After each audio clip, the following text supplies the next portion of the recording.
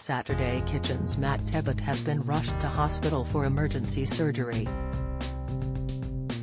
The 48-year-old, who hosts the popular Saturday morning show on BBC One, took to Instagram to share details of his hospital dash. Posting a picture of him sat in a hospital bed surrounded by medical equipment, Matt can be seen seemingly smiling behind his blue face mask as he looks straight at the camera.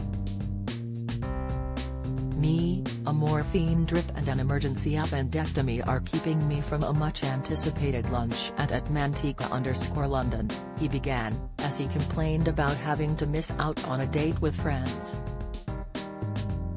Matt was full of praise for the hospital staff, as well as the doctors and nurses, who attended to him after having his appendix removed. "But everything and everyone here at the Grange Hospital in Quint have been fantastic. Couldn't ask for more from such a brilliant health service.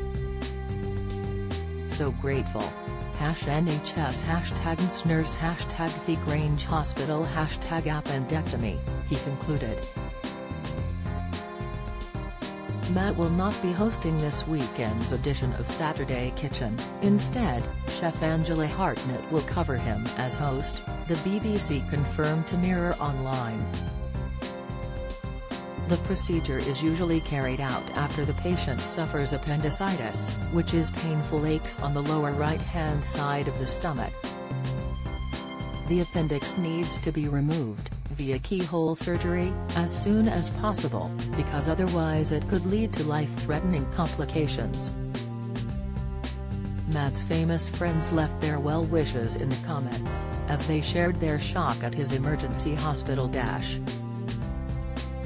"Sending wellness wishes, pal," Cold Feet star Faye Ripley wrote. "Hope you are okay, liquid lunch for you then," fellow TV chef Jimmy Doherty added. "Babe. Bloody Nora. Get better soon my love. Thank God you're okay," Andy Oliver wrote, as Lisa Faulkner added, "Oh no. Hope you are okay lovely 30. Matt has been a huge hit with viewers after taking over the reins from James Martin in 2016. The Yorkshire chef left to pursue other projects, and currently hosts a rival show on ITV, called James Martin's Saturday Morning, which he has fronted since 2017.